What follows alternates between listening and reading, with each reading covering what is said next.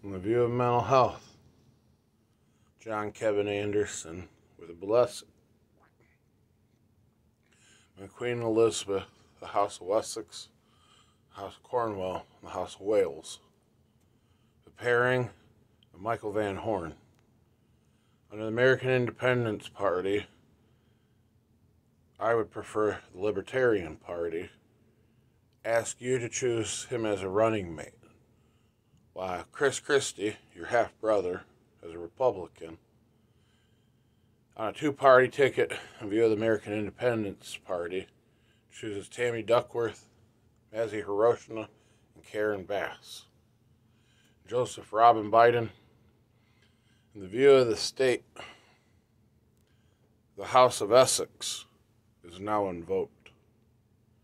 And I would like to ask that the Carter Ford reimagined be understood for the next presidential term. In the view of asking my brother-in-law and my father, I'd like the two of you to run for United States President, and my uncle and a random person, as I will call it, I would like you to run for office. How this is wondered to myself, United for Love, the campaign slogan that was asked by Gerald Robert Ford and Franklin Delano Thayer Roosevelt,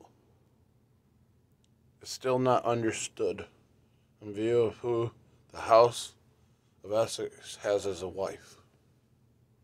And I, Zachary John Thayer, the Baron of Essex, am 100% comfortable in being the first Sir, the first husband of the United States.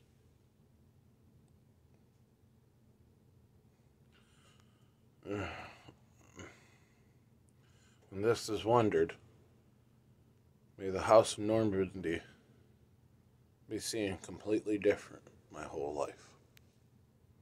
And I'd like this to be a thought by society.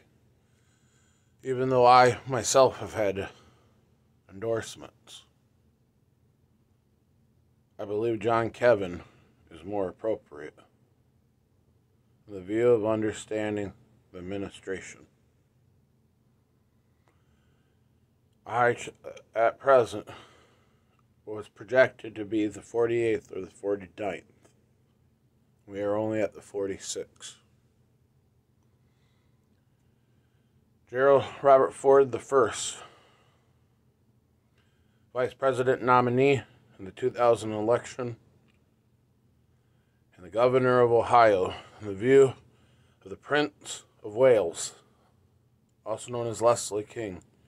I ask you to endorse your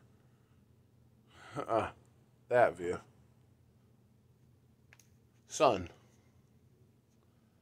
under the American Independence Party, to run for the office of the United States of the President, and your nephew. And why your grandson considers running even for office, let alone the valuation, and wish to say goodnight. May we wonder what application is. And may the UN order the Eichmann trials under Nuremberg.